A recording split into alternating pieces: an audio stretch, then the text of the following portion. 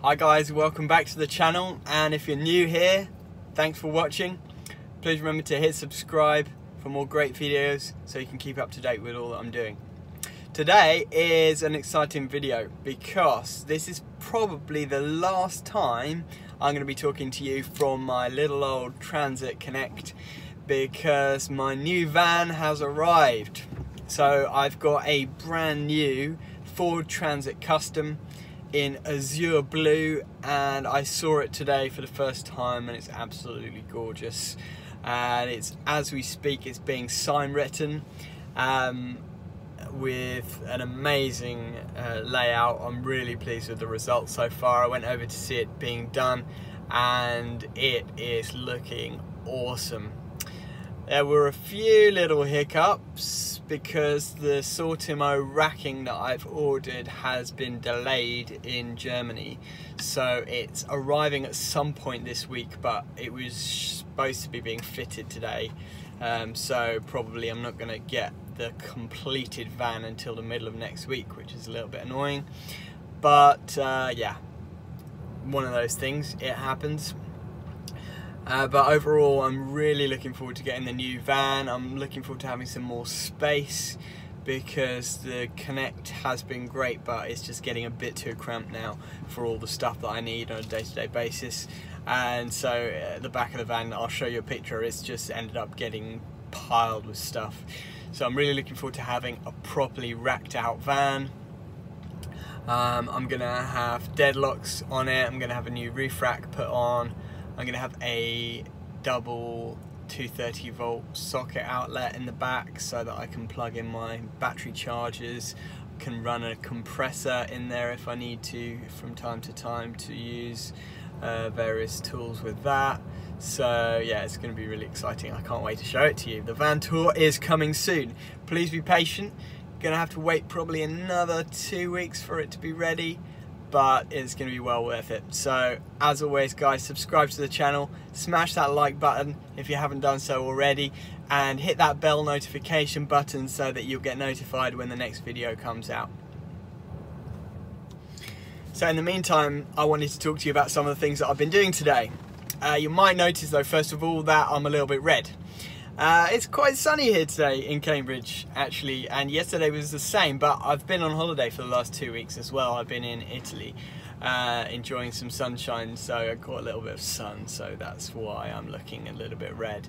But this week, because I've been on a holiday, it's a bit of a manic week this week because I'm catching up basically from the last 2 weeks having not worked. So I've got to cram in a lot of jobs this week.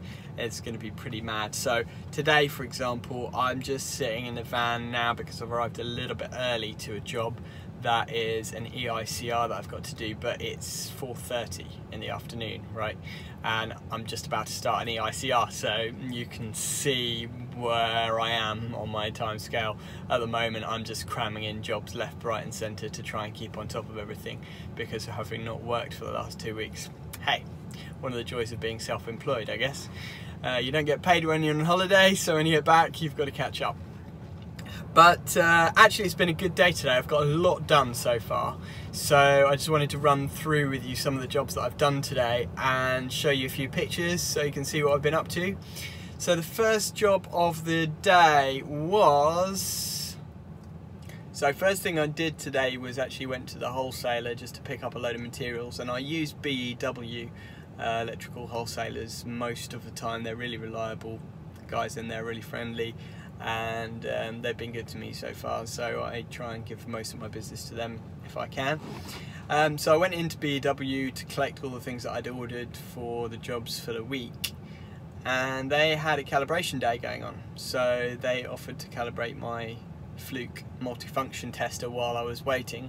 Only took 10-15 minutes. Gave me a cup of coffee while I waited, so that was quite nice. Yeah, interesting question really about calibration, because my NIC EIC inspector said to me when he came round that you don't actually have to have your testers calibrated every year. And interestingly, when they do the calibration, they don't actually change anything, they don't change any settings. All they're doing is checking, basically, to make sure that your meter is functioning to within the limits that it's supposed to function at.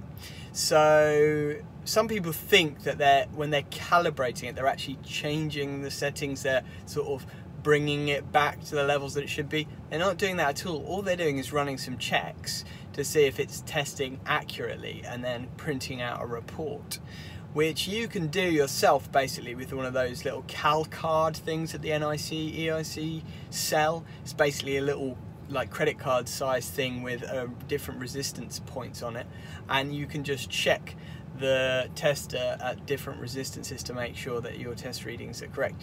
I know that the full-on calibration that they do in these kind of places like the wholesalers is a lot more thorough than that, but actually as installers and testers and inspectors we should be checking our own equipment regularly. So I do a monthly check and I keep a log of that, so that using my cal card so that I know that my tester is accurate. But this year I was like, shall I get it calibrated? Do I really need to? I had it done last year. I know that it's testing accurately anyway, but I thought, you know what, it's like 30 quid. It's worth to just get it done. And then, you know, I've got a certificate. I know that I've kind of kept on top of things. So I chose to get it done this time. Let me know in the comments what you guys do. If you have yours done every year, every 2 years, how do you go about it? Do you send it off to get it done? Because that could be a challenge sometimes. Like today, for example, I said to them, look, I can't come into the calibration day, I've got too much work on, I need my tester. Luckily they could just do it for 10 minutes before I started work, so that worked out great. But if you've got to send your tester off, then that's really difficult, because you're basically got no test equipment for however long it takes to send it off and get it back, unless you've got 2 multifunction testers that you use, which is a nice luxury to have, but let's face it, they're expensive bits of kit, so I wouldn't have 2 MFTs lying around in the back of my van for sure. Anyway, yeah, let me know in the comments what you do. So after I went to the wholesaler, I went to my first job. I always start my first job at 8 AM wherever possible, so that I'm not getting stuck in any traffic. So my first job was a little job just replacing a few things. There was a dimmer switch in the living room which was faulty, and it was one of those weird ones with like a touch sensor pad thing on it rather than a knob that you turn to dim. So you sort of brush your finger against it or hold your finger on it and it would dim, and then you hold your finger on it again and it will go brighter. They're never very reliable in my experience, those things, and this one was old. It was like 20 years old or something, so it just wasn't working properly. So I changed that over to a proper dimmer switch, an LED dimmer switch, because they were using LED bulbs in the light fitting that it was controlling. And then another thing I did was converted a single socket in the hallway to a double socket. Now, I want to know what you think about this, because I don't really like using these, but sometimes it's sort of the sensible option. What I'm talking about is these single to double converter sockets. Do you know what I'm talking about? So it's basically a double socket that can fit over a single back box, and you have, instead of having the 2 fixing screws on the outside of the double socket, you have the screws sort of near the middle, because they fit into the single back box. They're the spacing of the single back box. Now, what I don't like about these sockets is that they are quite deep. Usually they stick out by about 1 inch. You can get some, I know Schneider makes some that are a little bit more slimline, shall we say, and they look quite nice. I did use those once on a job where I had to fit like 10 of them. But in this case I just used the one that the wholesalers had on the shelf. Didn't look the nicest, but it's so simple and easy and quick to do, rather than chasing out the wall to get a double back box in and then the customer having to do some making good, decorating, all that. This wall was wallpapered, and yeah, it was just they didn't want to be paying, you know, however much it would have cost for me to work for a couple of hours to chase out the wall, sink a double back box in and all that. So they were happy to just use this converter socket, and I did it. It works fine. It looks, you know, okay, a little bit naff to be honest, but these people didn't really mind at all about that. They just wanted the function of it. They didn't really care about how it looked. So yeah, I did that, and then upstairs in the bathroom there was a weird sort of pendant light that they had in the middle of the bathroom, and you probably see this a lot, but the covers, you know, the screw-on cover for the ceiling rose, it had broken, it just wouldn't fit up properly, so you had live conductors exposed there. It had this really horrible old sort of lampshade on it, which was covered in dust, and all the paint was chipping off. It was really hideous.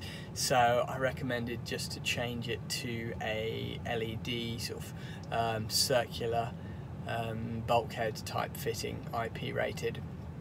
So I use what are called, what are known as BT14s. They're made by Knightsbridge.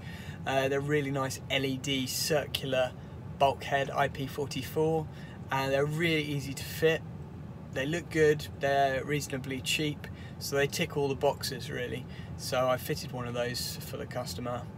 I did quote them for an EICR as well, because the consumer unit looked a little bit old and the wiring looked a little bit old. Some of the light switches I could tell were sort of from the 70s, but they didn't want to go ahead with the EICR at this time, so you know, that's up to them. That was the first job of the day. So that took me like an hour to do that, and then I went from there to a quote for some Nest products. I am a Nest Pro installer, so I'm registered on the Nest website as a Nest Pro installer, and that means that customers contact me through the Nest website to ask for quotes for installation of Nest products. So this one was for quite a few products actually. It was a customer who's just bought this house. It's a brand new house, but they wanted to get it smartened up, shall we say, with a bit of modern technology.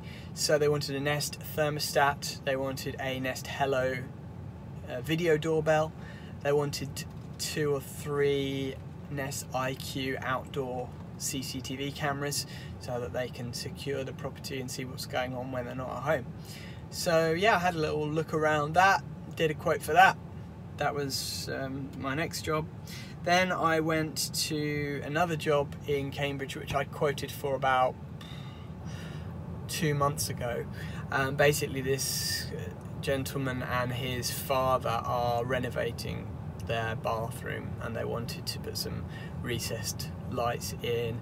They wanted to change the fan in the bathroom to a humidity timer fan, and just get rid of some horrible trunking that was on the ceiling and things like that. So what I did was ripped out the old light that was in the centre of the bathroom, ripped out the trunking that went from the light across the ceiling to the fan that was there at the moment, which wasn't working properly, got rid of the isolator switch for the fan because it didn't need it, as it was a bathroom with a window in. I moved the pull switch to the light so that it wasn't hanging over the cabinet of the mirror cabinet, so the cord went actually directly down in the right place rather than sort of across and down.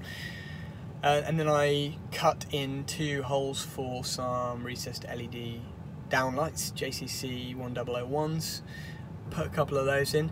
It was a bit tricky though, because in the ceiling there was a lot of metal, and it turns out basically that it's one of those weird sort of kit houses that was built with like metal joists. So when I drilled the holes, I just caught a couple of these metal joists and I had to widen the holes out a little bit. Fortunately, I was able to make quite a mess in the ceiling because the customer's going to put some kind of wooden panelling on the ceiling. Wouldn't have been my first choice, but they wanted to do that, I guess, to neaten it up. So I actually fitted the downlights, and then I just unclicked the light fittings so that they can put the wooden panelling over, cut a couple of holes, and then click the light fittings back up afterwards.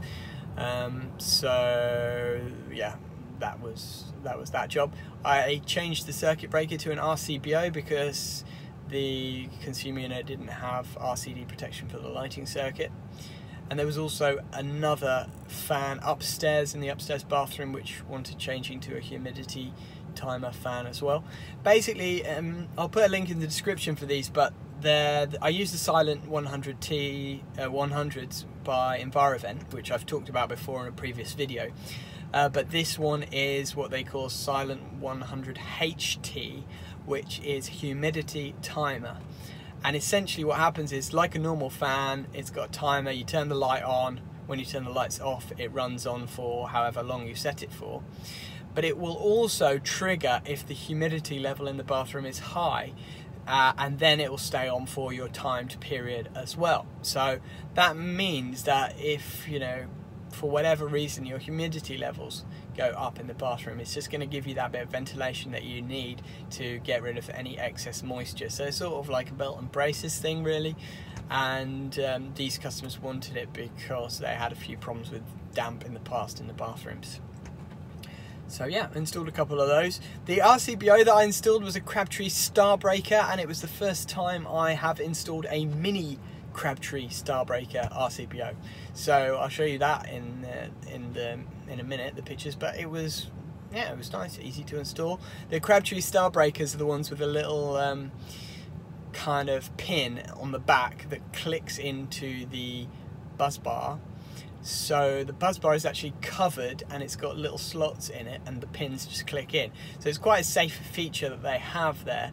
It means that there's no exposed live parts really for you to touch when you open the consumer unit, in terms of the buzz bar anyway.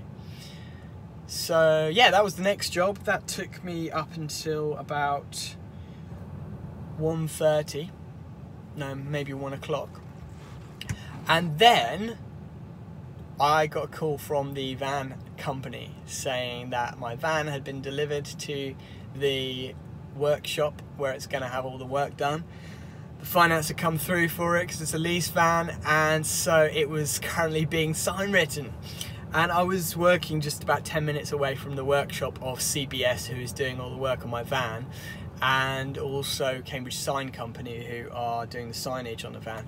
So I thought, you know what, I'm going to sneak over there. I've got a spare 20 minutes, so I'm going to sneak over there and have a look. And this is what I saw when I arrived.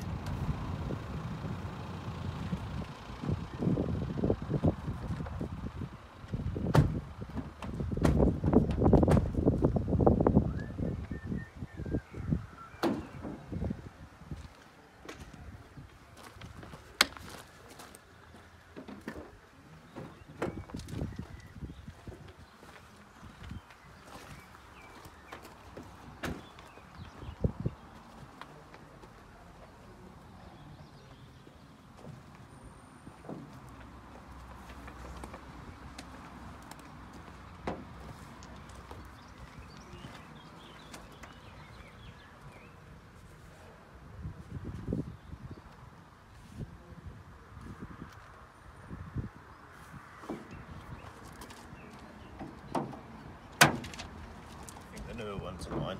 Yeah. So they're lovely inside.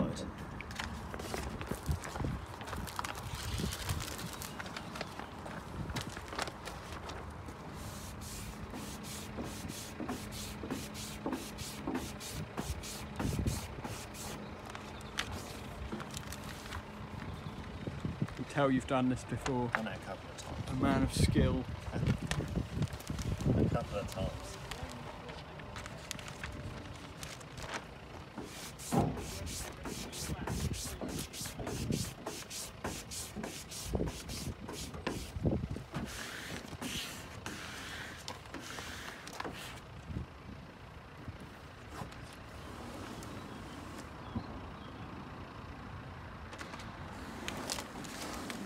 The big reveal.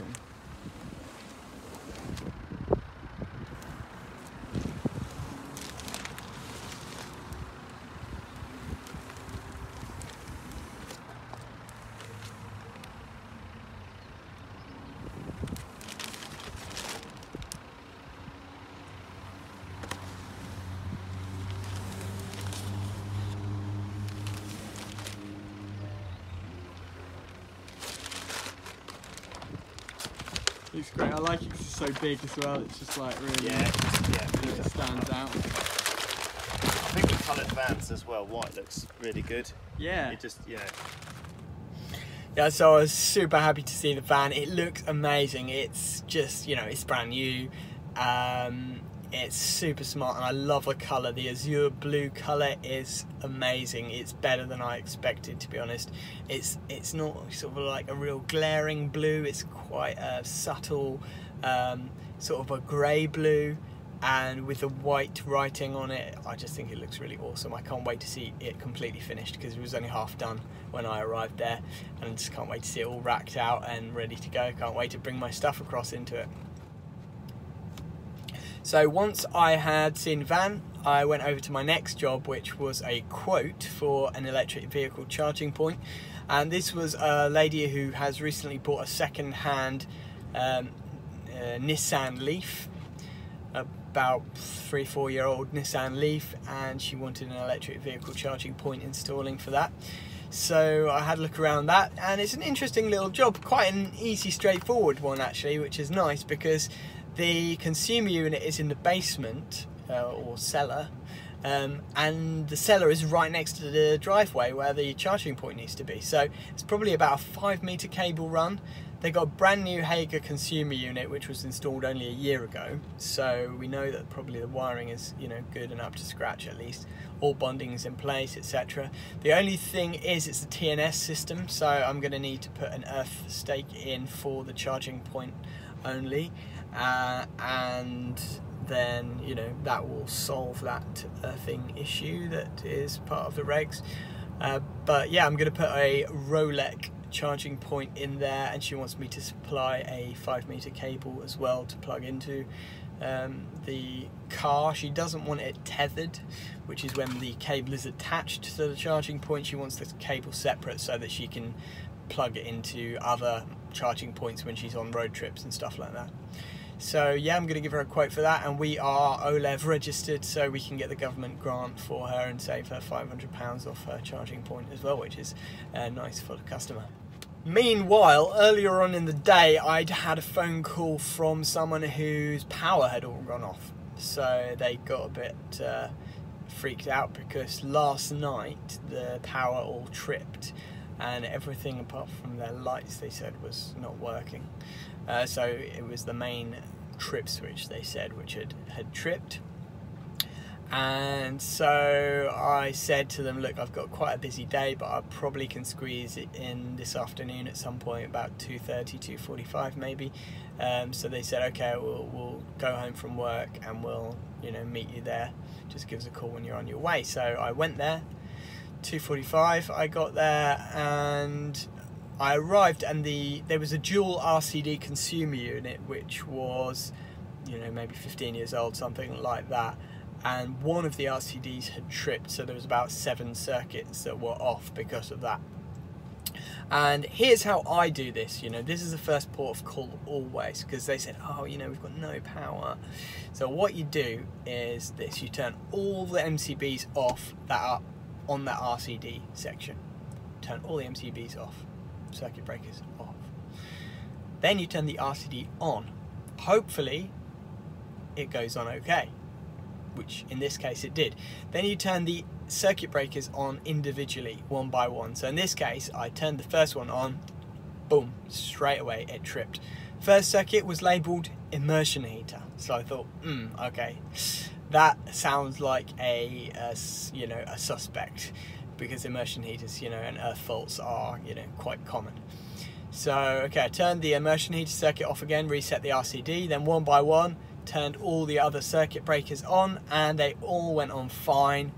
All the power was restored in the rest of the house apart from that one immersion heater circuit. So that was like brilliant straight away, you know, 2 minutes in I'd already got most of the power on for them.